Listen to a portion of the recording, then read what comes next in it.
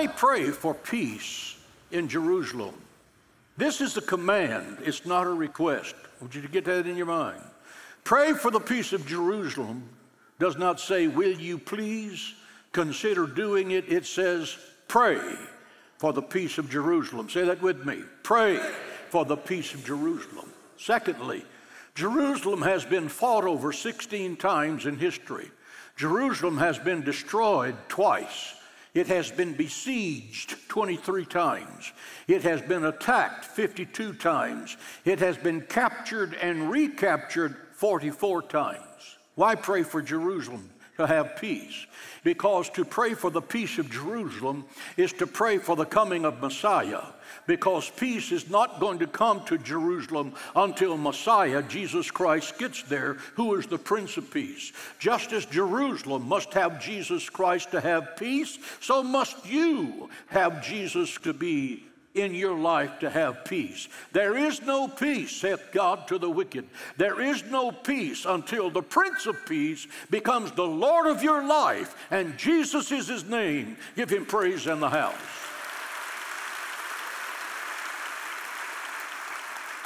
Jerusalem is the city of peace. Salem, Hebrew for peace.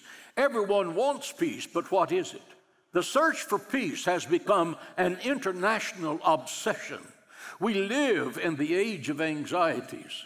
America lives behind locked doors in fear with burglar alarms. We have burglar bars over the windows. We have guns that are cocked and loaded. We have attack dogs that are straining at the leash. We have gangs who rule the streets and reign in terror. You don't dare wear your jewelry downtown that's good because thieves will follow you home. This is happening in America. We write books about peace of mind, and they sell like hotcakes. Why? Because we're looking for in a book what we do not have in our lives. Without peace, a palace of gold is a penitentiary. Without peace, our nation that was once the leader of the free world has become the laughingstock around the world, and that's a fact. What is peace? The absence of strife is not peace. The absence of strife is not peace. At the moment Jesus was speaking of peace in Matthew 5, there was no war on the earth, but certainly there was no peace. Why? Because the Roman Empire had forced the world into submission. The world was living on its knees to the Roman power. The people had lost the means and the will to fight. Rome kept peace through fear. The Jews were not at war with Rome because they had to swallow their hatred and submit their sullen rage to their misfortune. The point is, the absence of strife does not mean that you are at peace. Your marriage has not been healed just because you're not at war. You're just resting to reload. Yesterday's arguments still sizzle with resentment. You're thinking, if he says this, I'm going to say this. And if she says this, I'm going to say that. And you've got your verbal attack all ready to launch. Your family has not been reconciled. It's just resting until round 10 can get started again. Peace is not detachment from risk. Peace is not detachment from responsibility. Peace is not total security. Peace is not the absence of tension, the blue haven of the untroubled life. In this world, there's no such thing as total security or the absence of tension. Christianity is a call to life, not death. Christianity is not escaping responsibility. It's bearing your responsibility. It's involvement. It's not retreat from reality. Christianity is transforming adversity into opportunity and snatching victory from the jaws of defeat. Christianity is giving and forgiving. Christianity is fighting the good fight in season and out of season. Resist the devil and he will flee from you. Put on the whole armor of God. Get on the battlefield. Going to war with God is really exciting. Try it. You'll like it.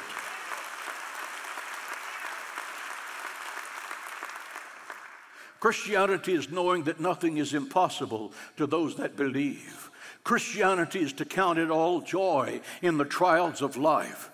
Christianity is saying the victory is ours through Christ the Lord. Let's engage the forces of evil. Let's look them in the eye. Let's not retreat and apologize for who we are. We have a Bible standard. Read it and defend it in Jesus' name.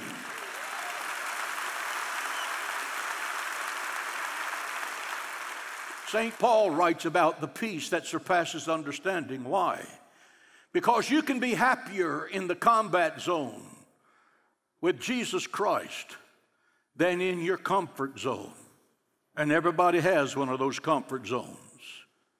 You can be happier in the lion's den with Daniel than walking with a king in the king's palace, giving birth to peptic ulcers, worrying about how Daniel is. You can be happier in the fiery furnace with the 3 Hebrew children than outside bowing down with those moral cowards to that image. Quit looking for Malochs and dialing 911 in your Christian experience. There's more peace in the battle than there is sitting on the sideline. Peace is won by accompanying God into the battle. There is peace in the time of trouble. There is peace in the battle to save your business, to save your marriage, to save your family, to save your health, to save America. There is peace in the hour of death. The Bible says, I am the resurrection and the life. He that believeth in me shall never die. That means your last breath here is your first breath there. That means you're forever promoted. It is a great promotion. It's a time of celebration in heaven. There is peace in the time of the storm. Jesus Christ is the master of wind and waves. He has said, peace be still, and it will be still. God will use the thing that terrifies you, the winds and the waves, as a sidewalk to reach you, to save you. Give the Lord praise in the house.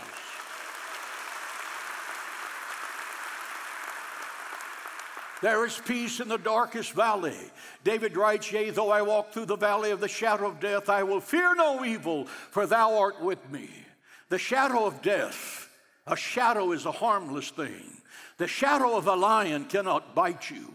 The shadow of a snake cannot bite you. The shadow of a sword cannot cut you. A shadow is a harmless thing. Death has become a shadow on the day Jesus Christ rose from the grave. Because I live, you shall live also. And if that was the only message of Christianity, it would make our message the greatest message on the face of the earth. You're never going to die. You're going to live forever in the presence of God.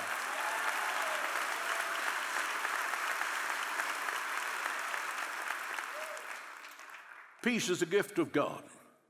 Let me shock you and tell you it was never God's plan for there to be universal peace to a God-hating society. Jesus said, do not think that I've come to bring peace. I've come to bring a sword. That's in the Bible. A sword divides. It divides. Jesus separates wheat from tares. Jesus separates sheep from goats. Jesus separates light from darkness. Jesus says there's a broad way and there's a narrow way. The narrow way leads to heaven and the broad way leads to the gates of hell. There is the word of truth, and then there's Satan's deception that pretends to be the truth. You're either a servant of Jesus Christ or you're a slave to sin and Satan. Which are you? Which are you? Paul said in Romans 5:1, we have peace with God through our Lord and Savior Jesus Christ. Peace is the gift of God. Say that with me. Peace is the gift of God. Without total surrender to Jesus Christ, you will never have peace. The angels sang on that first Christmas morning, and here we come back to Luke 2. Glory to God in the highest, and on earth peace, goodwill toward men. It translates in the Greek, peace on earth to those of whom God approves. Peace is impossible without God's approval. And you don't have God's approval until you're living by this book. Isaiah 57:20, the wicked are like the troubled sea which cannot rest, whose waters stir up mire and dirt. There is no peace to the wicked, saith God. That's God's statement, not mine. The idea of a universal peace for a Christ-rejecting, God-hating, pleasure-loving world enslaved by greed, materialism, and socialism is an absolute pipe dream. That's just not true. Peace is the gift of God, and He gives it only to those who bow their knee to Jesus Christ and serve Him as a servant, not as a religious dictator. Jesus is the Prince of Peace. Can I get a witness? Peace is the opposite of hatred. It is absolutely true that the most expensive thing in the world is hatred. The byproducts of hatred is war, divorce, racial prejudice, riots in the streets of America, anti-Semitism that are surging through this country, slander, the assassination of another person's character, suicide, which is self-hatred. How can these things be eradicated?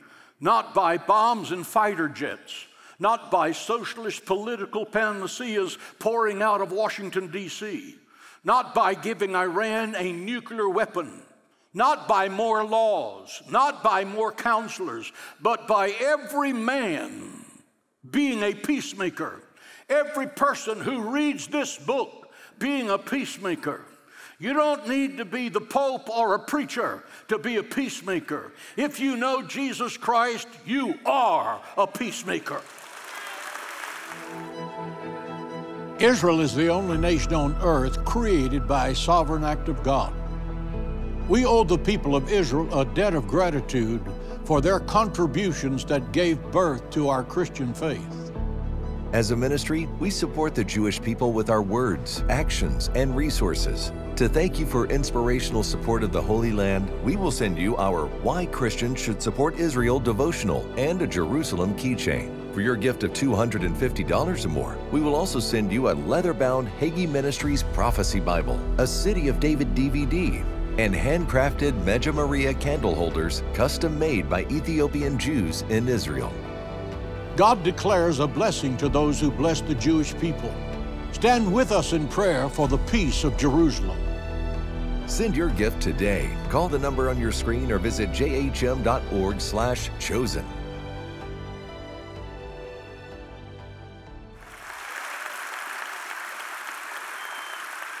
Jesus said in Matthew 5:9, blessed are the peacemakers, for they shall be called the sons of God.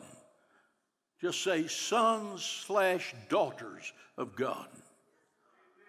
Where is peace found? Nowhere in the Bible is it sought as an end or goal of existence. Peace is a consequence of something in the Scripture. The Bible says the fruit of the Spirit is peace. Say that with me. The fruit of the Spirit is peace. Peace is the fruit of reconciliation with God. St. Paul saying, being justified by faith, we have peace with God. Say that with me. Being justified by faith, we have peace with God. There can be no peace of mind until there's peace with God. In every man's heart, there lurks a sense of wrongness and a craving for rightness. Uneasiness in the heart is something called guilt. It's put there by God trying to get you to turn around. It's useless to sweep your guilt under the rug. or to take it to the seashore, or to take it to some Shangri-La of forgetfulness where everything is so exotic you can't think about who you really are.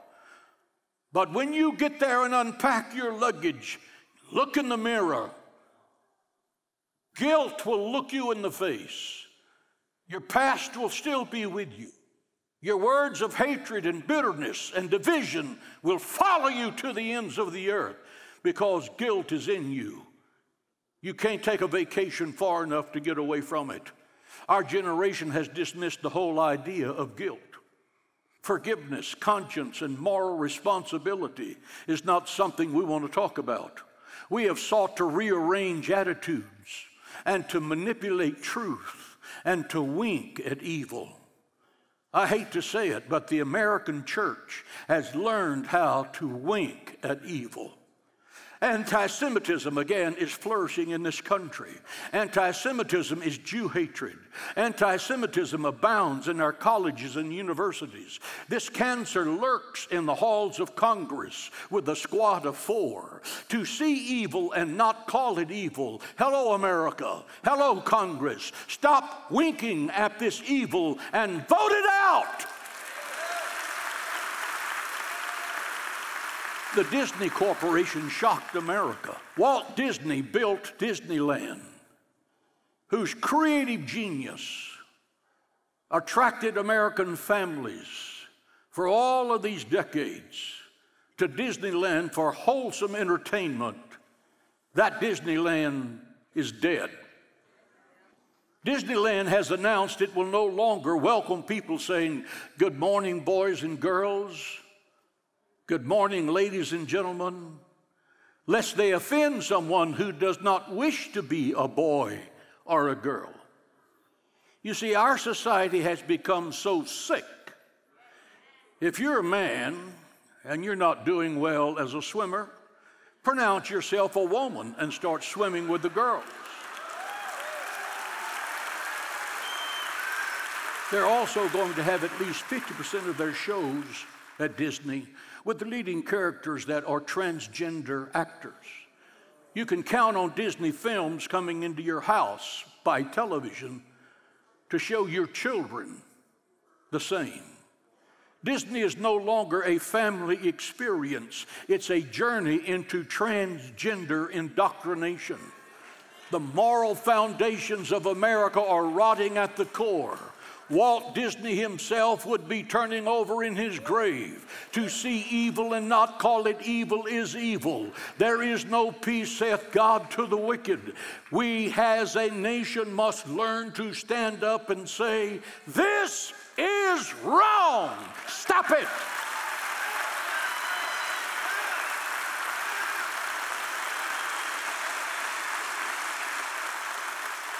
But the new gospel in America is adjustment. Adjust to your sin.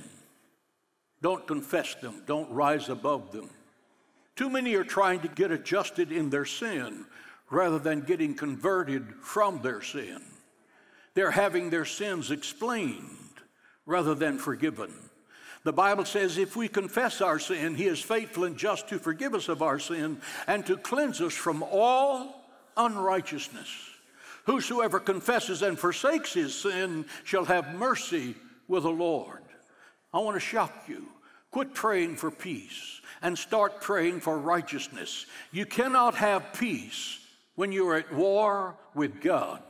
You cannot have peace when you're at war with the Prince of Peace. If your inner self is crying out for peace, it's only possible if you reconcile with Jesus Christ, who is the Prince of Peace. He is the way.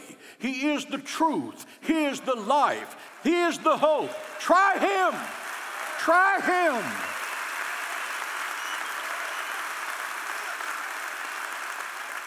Peace is the fruit of responsibility, the result of facing, not fleeing, the risk of life. It's the fruit of responsibility. Churchill, the man who saved Western civilization, said, "Responsibility is the key to greatness." Say that with me. Responsibility is the key to greatness. Jesus said, "My peace I give unto you, not as the world gives." When did Jesus speak these words? It was not in an ivory tower of detachment or some Shangri-La. It was in the Garden of Gethsemane, the night before he was going to be crucified by the Romans. Jesus did his duty. He went to the cross, he suffered, he bled, and he died for my salvation and for yours. Hallelujah for the cross. But it happened because the Son of God did his duty. We are in a spiritual dogfight for the soul of this nation. Stop complaining about your situation and fight the good fight of faith. Stand up and speak up for your Bible convictions. Let God arise and let his enemies be scattered.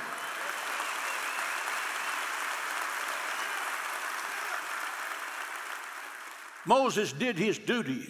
He faced Pharaoh. He led Israel for 40 years. He lived to be 120 and walked to his own funeral. I like that. Joshua did his duty. He marched around Jericho 7 times, shouted, and the walls fell down flat. David did his duty. He loaded the slingshot and let the rock fly, and the hand of God guided it. He fought the giant and killed him. He conquered the city of Jerusalem, and it remains the capital of the Jewish people to this day by the covenant God gave them.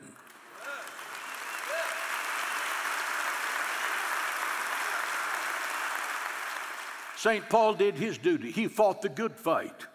He walked to the chopping block in Rome in confidence and in triumph, saying, I have fought a good fight. I have finished my course. He was beaten by a bloody whip, by the Roman whips, 3 times. He was stoned and left for dead in the streets of Jerusalem. He was shipwrecked when he was fighting for his survival. He was put in prison for preaching the gospel of Jesus Christ. He was dishonored by evil reports, call it fake news, but they tried to totally discredit him. As having nothing and yet promising all things, Paul writes, listen, after all of these things, there is no whining, there is no, oh, woe is me. He said, these light afflictions are not worthy to be mentioned compared to the glory of the crown of life that awaits me, but not to me only, to all of those at Cornerstone Church who seek his glorious appearing. Hallelujah. Church of Jesus Christ in America, stand up and do your duty. Defend the Word of God. Defend Jesus Christ as Savior and Lord. Rebuke the godless conduct of our national leaders. Speak out when morality is thrown out of your schools. You have children, and those children and grandchildren are worth fighting for. Stand up.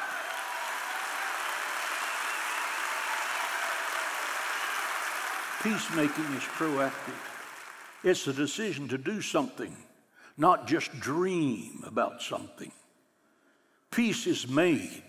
We must do more than dream of peace or sing about peace in our churches or hope for peace in our marriages or read books about peace for our homes. We must make peace based on the righteous principles of the Word of God. It is impossible for all to make fortunes, but everyone can be a peacemaker. Peace on earth is simple. Seek righteousness, and then peace will come. Our frustration comes when we reverse the order. We want peace without righteousness. We want the gifts of God without the authority of God to rule your life. We want the fruit without planting the trees. In this age of chaos in America, we need to heed the voice of Jesus when he says, seek ye first the kingdom of God and his righteousness. Say that with me. And his righteousness. And all of these things shall be added unto you.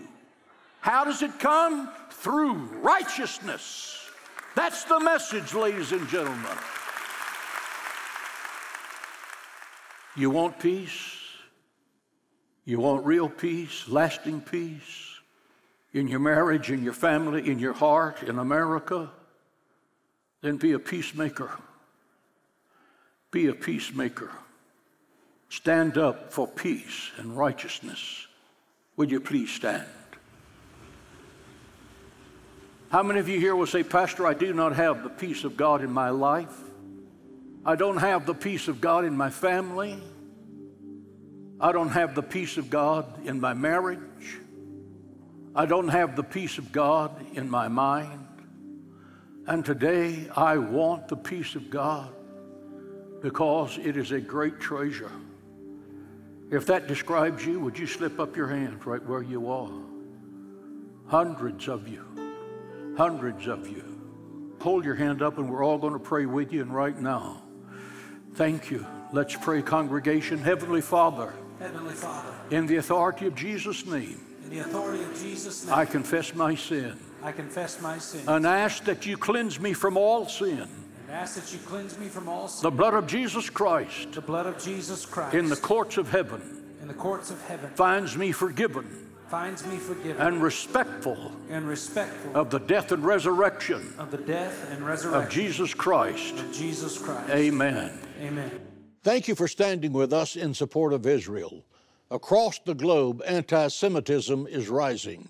Your support is more vital now than ever before. God promises when you bless Israel, He blesses you.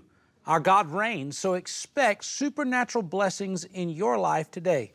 Stay tuned. Pastor Hagee has a special blessing just for you. A lasting legacy is all about the actions you take during your life. Your actions will affect how people remember you for generations to come. As a legacy partner, your monthly gift supports humanitarian efforts in Israel, the Sanctuary of Hope, and our global broadcast outreach. The Bible states that when you bless Israel, God blesses you. God can use us in amazing ways to enrich the lives of God's chosen people. Partner with us today. Call the number on the screen or go to jhm.org/partner.